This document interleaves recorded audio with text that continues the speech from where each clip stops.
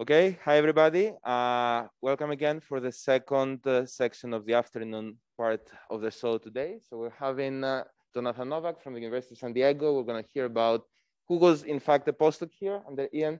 Yes. And we're going to hear about right. Hurwitz and Ian and David.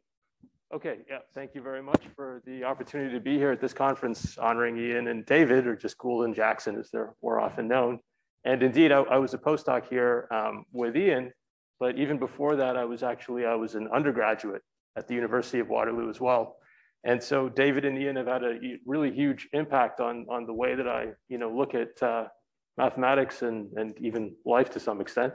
And I thought that I would tell you about that in somewhat chronological order, which begins in 2004 in the undergrad years when I was taking these two classes. So one of them was this. This is the good one. This was CNO 330. This was taught by David, and I'd previously taken Math 249 with him, and I knew that I really wanted to take another class with Jackson because I enjoyed it so much. And this was a course on measure and integration.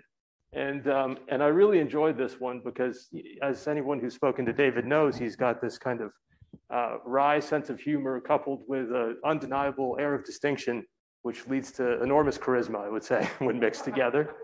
And this is a lecturer who shall remain nameless who didn't have those qualities. And so I was really loving this class. And here we were going through the construction of Haar measure on locally compact topological groups. And I was truly suffering. And one day after class in CNO 330, I was speaking to David and I said, I don't like this measure and integration stuff. I never want to do it again. And he was reproachful, and he said, you shouldn't think about things like that way, because in algebraic combinatorics, we use everything. And you should know as much as you can, because you're going to need it down the road. And in fact, he was correct. And he had made such an impression on me that I saw he had that same semester, I believe, had a lecture in the undergrad colloquium, which was put together by the Pure Math Undergrad Math Society or something like that. I don't remember the exact name. And the content of the lecture was just like totally incredible from the point of view of an undergraduate student. And it's very easy to tell you what the content of the lecture was. It was everything on the conference poster. That was the content of the lecture. And there was, I really got a sense of what he meant when he said that in algebraic combinatorics, you use parts of mathematics from all over the world, so to speak, that you never would have thought otherwise. And of course, the lecture was the very first time I encountered Hurwitz theory. And Professor Jackson was talking about this problem from complex analysis, or algebraic geometry, if you prefer, classical enumerative geometry over the complex numbers, about counting functions. So, and this was something that seemed totally beyond the pale to me. I didn't really, it took a while to understand. I thought of functions as totally continuous objects, and it didn't make sense to me what it would mean to be counting maps.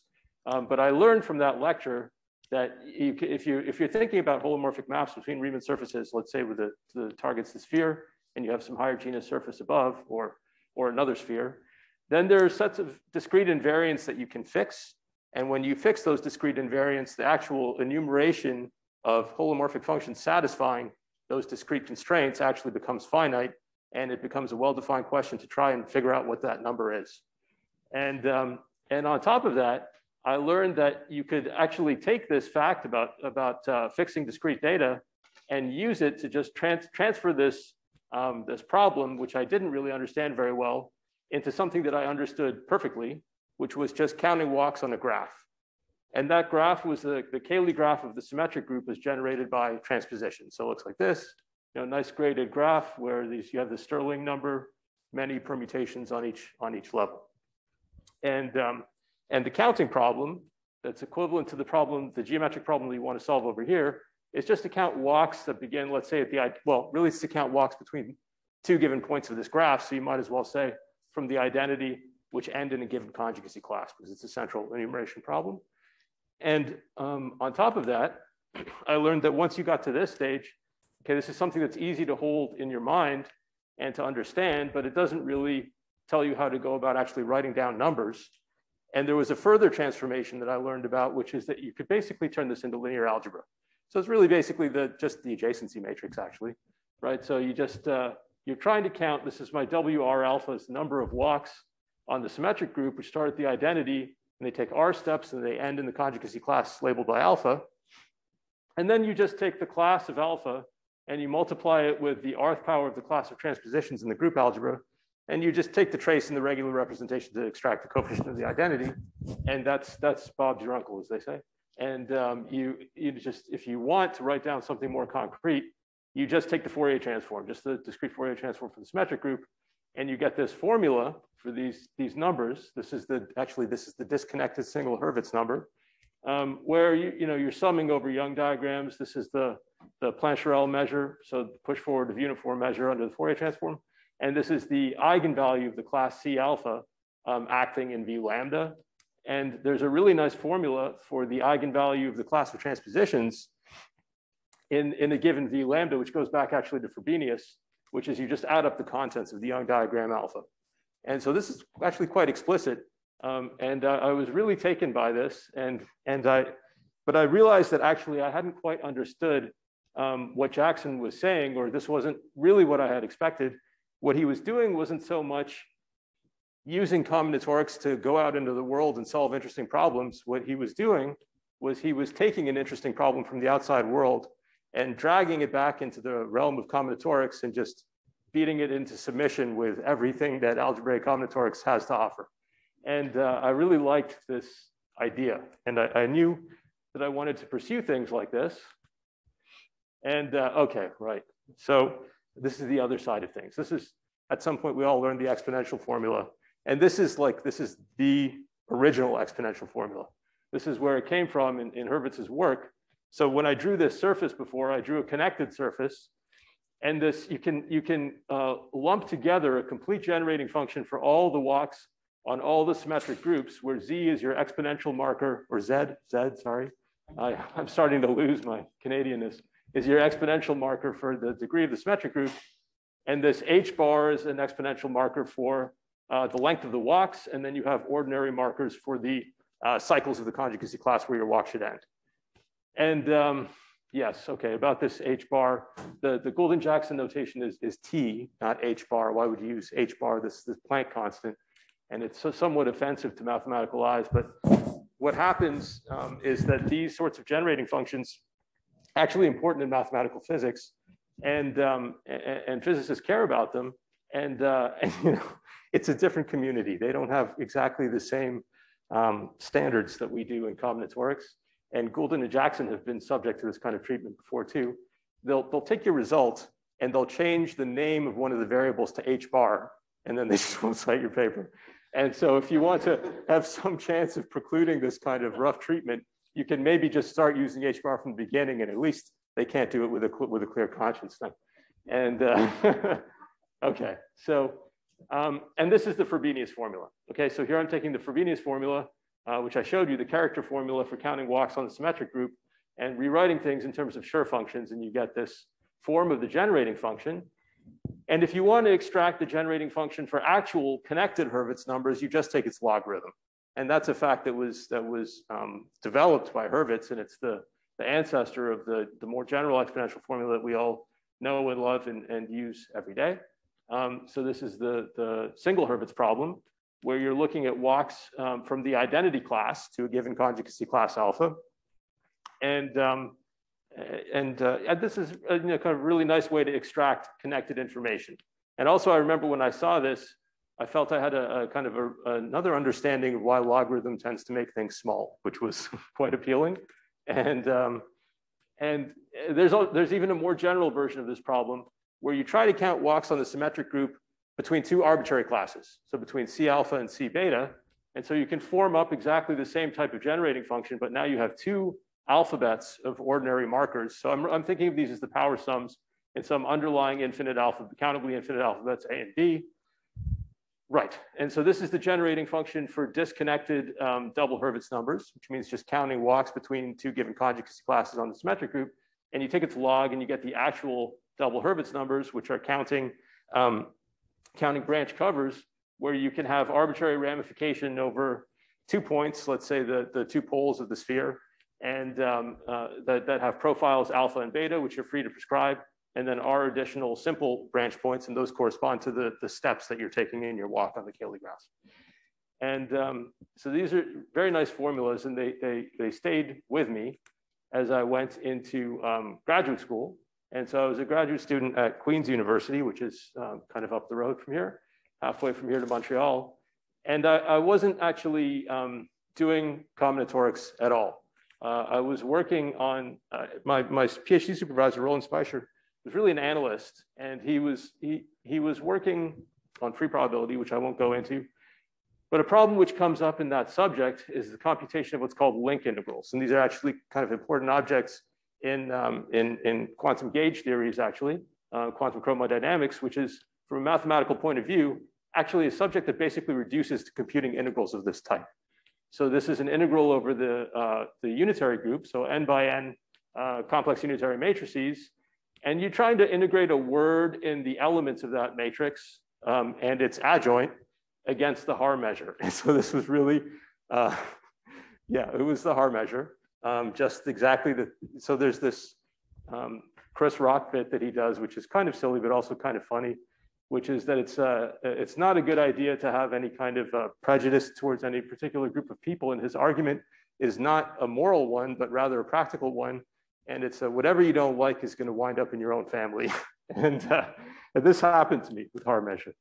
So I really didn't like it. And this is what I worked on for basically my entire PhD thesis, was the computation of integrals of this type.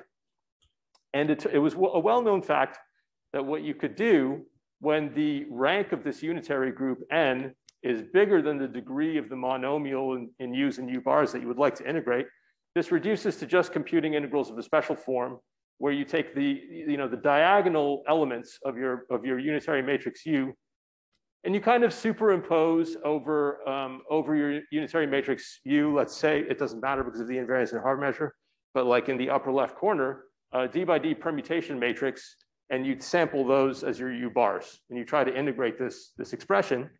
And what can you do? There's no fundamental theorem of calculus or anything like that. So how do you compute integrals like this? It all really comes down to kind of clever manipulations of the invariance of Haar measure together with a substantial amount of Lie theory. And what was known is that you could expand such an integral, what's called perturbatively, and the small parameter is 1 over n as the rank of the unitary group, into a power series, which actually does converge when n is big enough. And the first term in this power series is a really interesting object. It's familiar to combinatorialists. It's the product of Catalan numbers, -1 in the index, corresponding to the cycle type of alpha, which is the cycle type of this permutation pi that you're trying to integrate. So the first term in this power series expansion, which evaluates these integrals, was known, and everything else was unknown. So basically what was, you might have heard this morning that if you're trying to understand integrals in quantum field theory, then what this often comes down to is you just have to find the right class of Feynman diagrams that index the terms in a perturbative expansion. And what was not known about these integrals was what were the Feynman diagrams. Okay, and this suggested that there should be something nice. And that something nice actually is again given by this graph that we saw earlier, the CAE graph of the symmetric group, except with some additional information. And that additional information is an edge labeling, which I'll call the UC Stanley labeling. And so what you do is you take every edge which corresponds to swapping the numbers s and t, and you label it with t, the larger of the two numbers that are interchanged. And so here it's color coded. So these are swaps with 2, swaps with 3 in magenta, and swaps with 4 in black. This gives you this nice picture of the symmetric group. And this labeling he didn't say it like this, was, okay, this is what it looks like in general, right? Why is it called the UC's Murphy or UC Stanley edge labeling? I'll tell you the UC's part first. So this is what it looks like in general, right? So you have 1, 2 edge coming out, 2, 3 edges, 3, 4 edges, all the way around for D minus 1 D edges. It gives you a D choose 2. And what that really means is that you're grouping together the transposition generators of the symmetric group into a matrix in kind of the natural way, and thinking about the additional information about which column do they lie in. And in fact, the column sums of this matrix are special elements in the group algebra of the symmetric group, which are called the UC's Murphy elements. So this is sum of all swaps with 2, sum of all swaps with 3, sum of all swaps with 4, and so on more generally. And why would you think about such a thing? Well, it's a really interesting fact discovered by UCs. So normally, like what you're often doing in the land of Goulden and Jackson is that the fact is that factoring permutations is very far from unique. And so what you want to know is for a given permutation, how many factorizations are there which lie in some certain class that you'd like to prescribe. And UC's went the other way. He found such an enumeration problem where the answer is 1. Okay, the answer is always 1. And this is a unique factorization theorem for permutations. And it says that every permutation pi factors into a product of transpositions in one and only one way if you make the constraint that the swaps, the larger elements that are being swapped, form a strictly increasing sequence. Okay, and moreover, the length of the number of factors in such a factorization is equal to the word norm of the permutation pi. And so this is how this looks for this graph that I told you about earlier. You keep all strictly monotone walks, which are emanating from the identity permutation. And what you get is this nice tree that grows up the, oh, question, yeah. Sorry, what is the word norm of a permutation? Okay, so it's the, what's the algebraic combinatorics word? It's the, I don't know, it's the minimal number of factors. Is that okay? Yeah, the length, thank you, the length. That's right. Does that clear it up? Okay, all right. And so another way to say this is that the levels of your Cayley graph of the symmetric group, these are actually, so if you think about the definition of these UC Murphy elements, if you evaluate the Rth elementary symmetric polynomial in these UC's Murphy elements, an equivalent statement is you're going to get the Rth level of your Cayley graph. And on top of that, so not just this nice way of kind of thinking about the symmetric group as being grown up in this tree-like way, there's a corresponding result on the algebraic side that UC's found, which is that what's going on here, because of the fundamental theorem of symmetric function theory, right? Even though these UC's Murphy elements, they do not lie in the class algebra. They're not central. They're not linear combinations of conjugacy classes. But when you plug them into the elementary symmetric functions, you get just the sum of all conjugacy classes indexed by Young diagrams with a given number of rows, which is like the most central type of thing you could get. And so what you have really is a specialization from lambda into the class algebra of the symmetric group, from symmetric functions, sorry, from the class algebra of the symmetric group of any degree D. And what you're doing, it's a funny specialization where you're plugging in elements that don't actually come from here. They come from a larger commutative algebra containing it called the Gelfand-Cetlin algebra. And you plug these into any symmetric function you want in a tail of zeros, and you're going to wind up with a linear combination of conjugacy classes. And so what that means is that any element of this form is going to act, just by Schur's lemma, as a scalar operator in any V lambda, in any irreducible representation. And there's just this completely amazing formula for what the eigenvalue of the scalar operator is. You just take your symmetric function f and you specialize it on the content alphabet of the signature of the representation. So basically what this is saying is you would love to know what are the eigenvalues of conjugacy classes acting in irreducible representations, but you will never know because this is the characters of the symmetric group and there's just not any simple formula at all. But if you kind of think about an inverse problem of constructing elements where you can find their eigenvalues acting in irreducible representations easily, this gives you a huge class where you can do this. So for example, the eigenvalue of the Rth level acting in the irreducible representation V lambda is just ER evaluated on the content alphabet of lambda. Okay, and so there's lots of things you can see from this, right? Because so I showed you the E1 case of this before, right? So level 1 is all the transpositions. And let's see, what else can you see? If you take the top level, that's the conjugacy class of all full cycles. Okay, and if you want to take this elementary symmetric polynomial and you're evaluating it on the content alphabet of lambda, then what you need to be certain to happen that you don't get 0 is you can't have 2 boxes of content 0, right? Because that's the top degree elementary symmetric polynomial. So you better not have 2 diagonal boxes in your Young diagram, which is exactly the fact that the character of a cycle vanishes in everything but a hook representation. So lots of things you can see from this point of view. And in a paper on called non-crossing partitions and parking functions, Richard Stanley looked at a kind of a variant of this, where he took UC's unique factorization theorem, and instead of looking at all strictly monotone factorizations of a permutation, he weakened it to just your larger elements being a weakly increasing sequence. And when you do that, then you no longer have unique factorization. You're back in the situation where you want to know how many factorizations do you have. And what he figured out is that the set of signatures, so like when you take your walk from the identity permutation up to the long cycle, and you encode the labels of the edges that you hit as you do this, you get exactly the increasing parking functions on the alphabet 2 to D. And from this, you could deduce many things, in particular the Catalan many of these factorizations. And actually, I'll say a bit more about this later. But this suggests that actually it's, we saw Catalan numbers already in the context of another problem. And it suggests that maybe what you would want to do is look at all monotone factorizations, not just of the full cycle, but of arbitrary permutations. And so it's a simple observation that what you're doing by doing that is you're looking at the complete symmetric function rather than the elementary symmetric functions. You take the complete symmetric function to degree R, you expand it in the UC's Murphy elements, and you just pick out the coefficient of whatever permutation you're interested in that expansion, and that's going to be the number of R-step monotone walks leading to that permutation. And because of UC's theorem and the Schur lemma, you have a character formula for what these numbers are. Doesn't necessarily mean you can evaluate them, but the character formula is reasonably tractable. And in fact, this transposition enumeration problem is the answer to this question about how to evaluate these integrals. So in fact, the perturbative series of these integrals, their 1 over n expansion, is exactly counting monotone walks. Okay, so if you want to know what the value of this integral is, you have to add up. Actually, it looks like an alternating series, but actually it's not, right? So all its terms are either positive or negative just because permutations have signs. They're either even or odd of these numbers.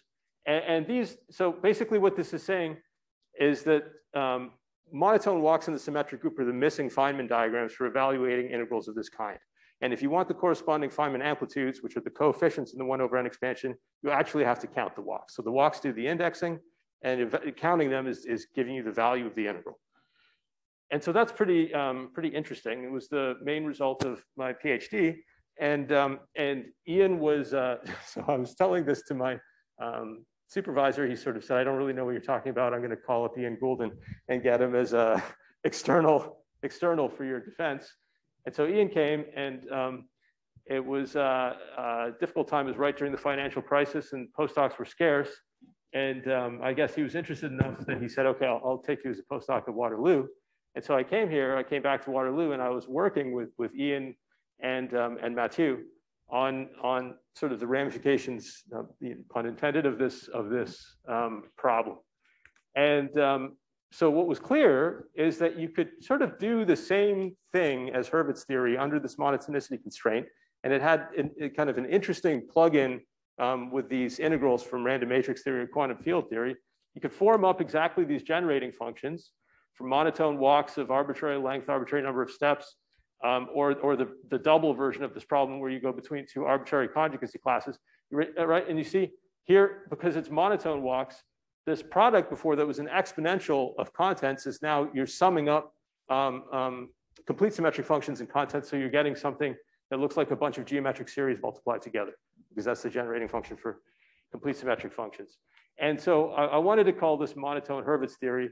And I started writing it with this arrow over the H to indicate that it was a sort of desymmetrization of Hurwitz theory. And so this was in 2010, 2011. And then in the 2016 presidential race in the US, this symbol emerged. And but we were first. And I've always wondered if there was some connection there. Anyway, okay, right. And so it's the same kind of thing. You can take the logarithm of these generating functions. And you know, it's an important point that this actually still works, right? Because now this is an ordinary marker. This awful H bar is an ordinary marker for the number of steps, no longer an exponential marker. But it's a fact that the exponential formula still works. Taking the log of this thing extracts the connected version of the problem which defines for you the monotone single and double Hurwitz numbers of genus G. They count monotone factorizations whose steps and endpoints together generate a transitive subgroup of the symmetric group. Act transitively on 1 through D. Okay, and so, you know, it seems like an interesting thing to develop this desymmetrized Hurwitz theory. And so when I first got here, I was meeting with Ian once a week, and I was basically telling him the results for my PhD thesis. And he was interested, but I could tell he was a little bit, you know, on the fence whether he himself wanted to get involved or just kind of let me do my own thing. And I wanted to get him involved. So I went back to the lab, and I found a join cut equation for counting these number of monotone factorizations. So this is a recursion that completely determines these numbers. So this is just a Young diagram with m rows, and this is, you know, I knew I knew that Ian liked join cut equations. So it was another thing that I learned from Jackson's famous seminar in 2004, and what I did actually is I used the invariance properties of Haar measure to get this recursion, as opposed to doing it combinatorially. And I showed this eventually to Ian, and that did it. That pushed him over the edge. And he decided to invest in this problem, and I'm enormously grateful that he did. And it was just like a bloodhound. I mean, like he had the scent, and he just went. I mean, this was exactly everything that he needed to just completely understand how to solve this problem. And with his guidance, Mathieu and I were able to accomplish a lot of that. And it just would have been totally impossible without his instincts and without his virtuosity for working with the sorts of generating functions that come up in an endeavor like this. And so what we were able to do essentially was to rebuild all of Hurwitz theory underneath this monotonicity constraint. So we were able to find, I will stand by this statement, we were able to find an analog, a monotone analog for absolutely everything you can tell me about Hurwitz numbers. I can tell you a monotone analog. And the key to this was a much better version of the join cut equation that I had brought to Ian's office. So this is what it looks like at the level of the full partition function, right? So this is all monotone, all single classical Hurwitz numbers. And this is the classical Goulden-Jackson join cut equation determining this generating function uniquely, recursively as a partial differential equation with a given initial condition. And Ian, he translated the monotone recurrence into a version of this, which is actually, it's the same join cut operator. There are lots of reasons for that, but initially the reason is that that's just how it worked out, except that it's actually a differential difference equation that you get. But nevertheless, it's the same kind of thing. This positions you to use a very sophisticated strategy in algebraic combinatorics, which is called guess and check, which is you try to guess a formula for the thing you want to count, and you plug it into your PDE and you see if it actually is annihilated. And that's pretty hard, actually. I'm not doing it the right service, but Mathieu in his PhD thesis, you know, could do anything like this. He could do. It was pretty amazing. And so we could get explicit formulas from this framework. So here's the conference poster, right? This is the Goulden-Jackson formula for genus 0 Hurwitz numbers, minimal transitive factorizations of permutations into transpositions. And here's the corresponding formula for the monotone case. And you can see it's really, you know, what we talked about earlier. Basically, you look at this, right, it's a product of Cayley tree numbers. You know, it's which count minimal factorizations of permutations, modulo, shuffle factor, or something like that. It's a generalization of that. And here you more or less have Catalan numbers, okay, which is counting these labeled versions of these paths where you have to have this increasing property. So that's the genus 0 formula. It's already pretty complicated, but it's nice to see the parallels. Okay, this is this is the next level up, genus 1. There's this totally crazy formula of Vakil that gives the genus 1 Hurwitz numbers of arbitrary cycle type. Looks like this. And indeed, there's a monotone analog that you can extract, which again has many structural similarities. Basically, exponents are replaced with rising factorials, and Cayley-like stuff is replaced with Catalan-like stuff. And more or less. And so that's just a sample of the type of things that exist in this world of monotone analogs. They're very advanced ones that I really won't talk about too much. And for example, there's something called the ELSV formula, which has been kind of a major driving force in enumerative geometry in the last couple decades, which expresses classical Hurwitz numbers as integrals over the Deligne-Mumford compactification of the moduli space of curves. And there is such a formula for the monotone Hurwitz numbers as well. Wasn't found by us. It was found by Alexandrov, Lewansky, and Shadrin. And those same authors also showed that the monotone Hurwitz numbers satisfy something called topological recursion. Also won't go into that. It's actually basically equivalent to this statement, which is something else, which was known to be satisfied by the classical Hurwitz numbers. And the parallel continues in that we basically don't know anything about double Hurwitz numbers. Maybe that's not such a correct statement. You'll probably see something in Renzo's talk which refutes that. And similarly, we don't really know anything about monotone double Hurwitz numbers, or at least I don't know anything. Okay, and here's some stuff about higher genus that actually I do want to emphasize, which is, let's go to the case of simple Hurwitz numbers, which is even simpler than single Hurwitz numbers. These are loops. These are monotone loops based at whatever given point you want of the CAE graph, and try to count those. So that means your generating functions become univariate functions. There's just one marker for just a degree, okay? And what it turns out is that for any genus you like, this univariate generating function is, after a change of variables, always rational. Actually, so Mathieu, he found a version of this that works for single Hurwitz numbers, but I'll just emphasize the simple version where you just have one indeterminate.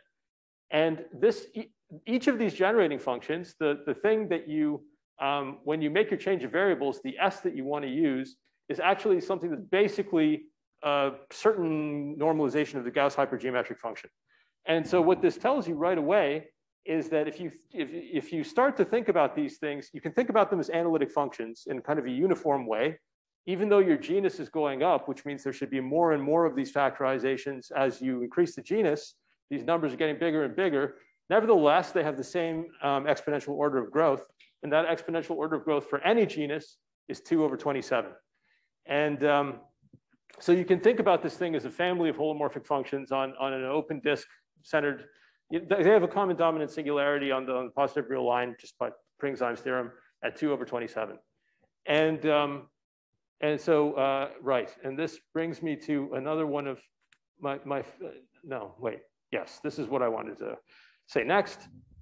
A little short on time, so maybe I won't explain this in too much detail, but the fact that you know that, you can't actually get the radius of convergence, but you can prove that the same fact is true for single and double Hurwitz numbers.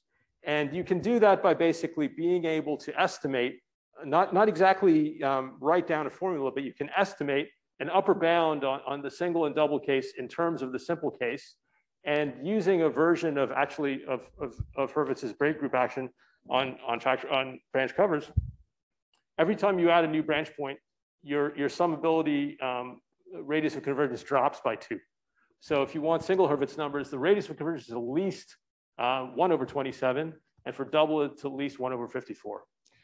And we actually suspect that it's 2/27 in both cases as well.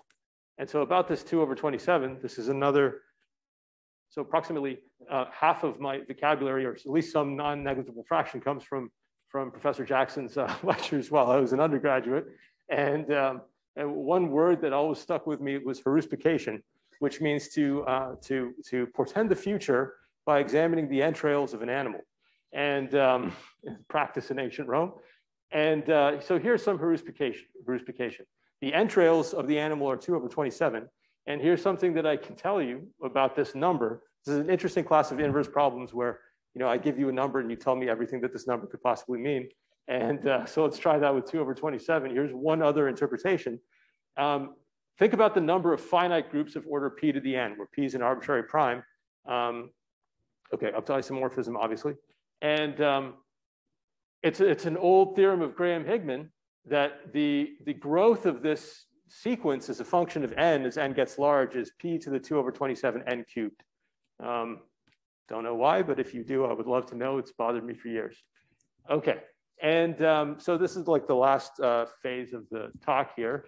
2014, what can you do with this monotone Hurwitz theory? It's sort of really nice that it worked out in this way. And of course, the natural thing to do is I told you that these sorts of monotone walks are actually the Feynman diagrams for integration over the unitary group. So maybe you can go back and actually use this powerful machine that you've built up. And in fact, you can use it to quite dramatic effect on some important integrals for mathematical physics called the Berzin-Gross-Witten integral and the Harsh-Chandra-Thyssen-Zubair integral. And okay, I'm just not going to go into too much detail because I'm almost out of time. These are these integrals. Okay, they're integrals over the unitary group. Don't worry about it. Look at this part. These integrals have a character expansion. You can write them down as sums of Schur functions. And what you're getting is exactly the Schur function expansion of the generating functions for the monotone single and double Hurwitz numbers that I showed you earlier. Probably don't remember, but take my word for it. Modulo the fact that everything is now finite n, right? Because we're summing over the characters of UN or GLNC if you prefer. And those are indexed by Young diagrams with the most to n rows. So you need this description, length of lambda is less than or equal to n. And it's not just, you can't just rely on the fact that S lambda vanishes when you have more than n rows, because you see here, you have this product over contents divided by n. And if you try to use this on a Young diagram with more than n rows, you're going to be dividing by 0 here. So you really need this constraint. And somehow what you would like to do to analyze these integrals in the large n limit is to remove this constraint, and that proves to be quite a beast. And before I tell you about how that is done or what can be done, I just want to emphasize that these integrals, they might look like they come from a totally foreign place, but according to Jackson's principle, of course, they're related to algebraic combinatorics, and the relation is very direct, especially in the case of the Harsh-Chandra integral. And in fact, not only is it a sum of Schur functions, it actually is a Schur function. And so this is a formula due to Harsh-Chandra that probably should be better known in algebraic combinatorics than it is. And it's an integral representation of the irreducible characters of GLNC. So the normal way that you think about Schur functions is really the Weil formula. And this is the first version of the Kirillov-Constant character formula. And what it says is that the normalized Schur functions are basically equal to this integral. All right, so these are the eigenvalues of your invertible matrix, some non-zero numbers. And this is a way to look at Schur functions, which is not often used in algebraic combinatorics, but can be used quite effectively. So there was a conjecture of Cutler, Green, and Scandera. This is one example from some years ago, where they proved that dominance order is exactly the same thing as saying that the normalized Schur functions are increasing on positive arguments. That actually characterizes dominance order. And the way this conjecture was proved was actually proved by Subrat-Sra using this Harsh-Chandra formula and writing Schur functions as integrals, and it becomes almost trivial to prove it from that point of view, but no one had really thought to try it up until that point. And this is actually quite an interesting direction of research. There are generalizations by Apoorva Kher and Terence Tao to weak majorization, and to all root systems was done by Colin McSwiggan and myself with a different notion of majorization, which I won't get into because I'm short on time. So I just want to advertise that integral formula for the Schur functions. It's a good one. And what was it that physicists wanted to know? They wanted to know the large n behavior of these integrals, and they predicted that they should have a topological expansion when n goes to infinity, which means that they have asymptotic expansions, in n to the power of the Euler characteristic of something, but they didn't know what that something was. And so there was some unknown combinatorial invariance that they really would like to know about for their various diabolical string theoretic purposes. And the answer has to be monotone Hurwitz numbers, right? I mean, the connection is so strong that it's just got to be the case. Unfortunately, it's the case formally, and right, because remember, there's this. Oh, I forgot to right. So there's this constraint that you're only summing over Young diagrams with at most n rows, and these are S lambdas evaluated on alphabets of n variables, and that's exactly this integral. And you would like to take n to infinity, okay? And you can't really do it, right? You can do it term by term. This is like you have a sequence of analytic functions, and you're able to predict that depend on a parameter n, and you're able to predict the limits of each of the derivatives. That does not mean that you know the large n behavior of the function itself. There are various examples that tell you that you don't, standard examples from analysis, but here's maybe a more conceptual example. It's exactly like, this is a major abstraction, it's exactly like Bach periodicity, right? Let's again about the unitary groups. Suppose you want to write down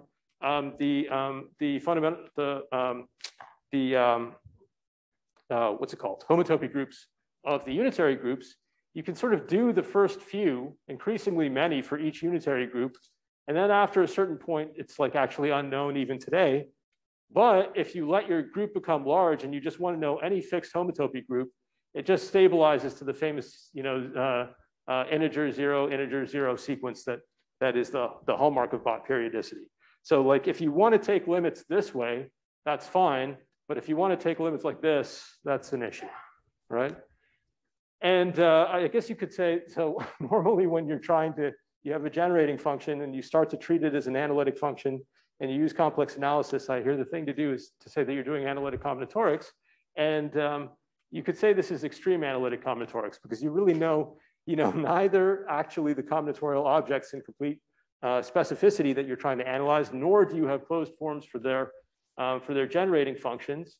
And on top of that, this is not just analytic combinatorics in several variables, it's analytic combinatorics in an exploding number of variables.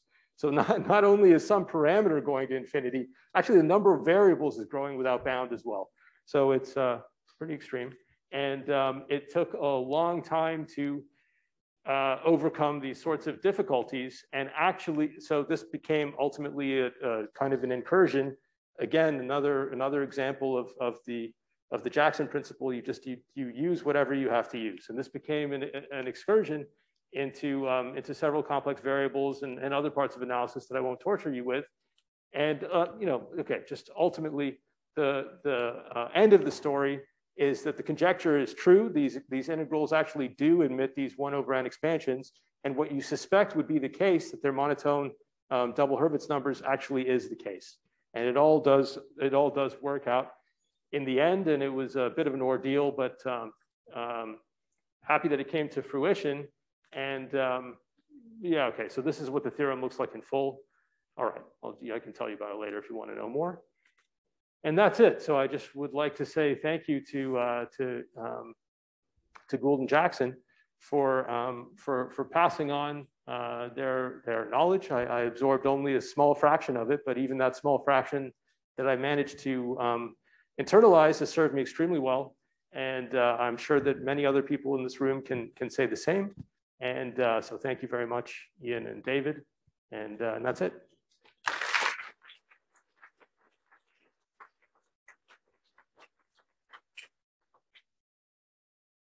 Thank you very much, Jonathan, for this really great talk. Do we have time for maybe 1-2 questions?